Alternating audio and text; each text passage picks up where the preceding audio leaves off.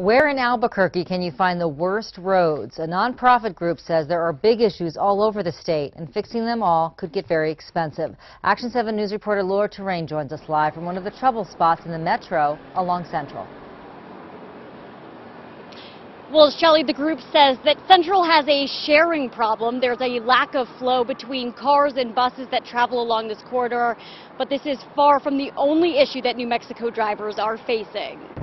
We strapped a GoPro to our news car to give you an up-close look at what the National Transportation Research Group, TRIP, just announced as Albuquerque's biggest challenges on the roads.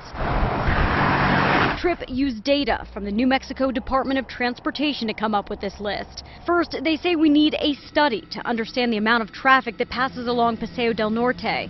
Yes, they're talking about the same area where crews just finished a $93 million interchange project. We're headed to another big trouble spot, the interchange of I-25 and Rio Bravo. It's expected to cost $37 million to fix the roadway and the congestion problems. If it's deteriorating, it has to get on the list, and that's our whole point, is that we need to help.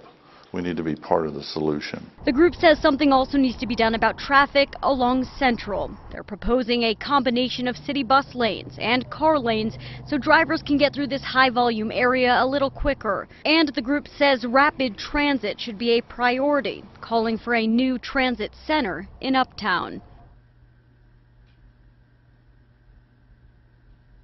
Transportation problems, 7 jobs on average will be created, but this list is long and pricey, and right now the state doesn't have the money to complete all those projects. Live along Central, Laura Terrain, KOAT, Action 7 News. The group also found problems with roads throughout New Mexico, including the widening of I-25 in Bernalillo County, the development of a Santa Fe Transit Center, and making US 82 a 2-lane highway in Eddy and Lee counties.